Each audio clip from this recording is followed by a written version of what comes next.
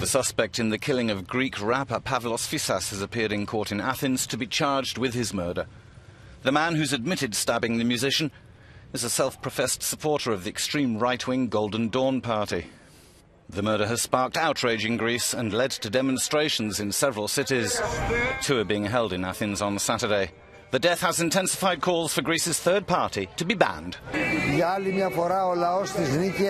Once again, people from the district of Nikaia have gathered here to demonstrate against fascism and the criminal action of neo-Nazis.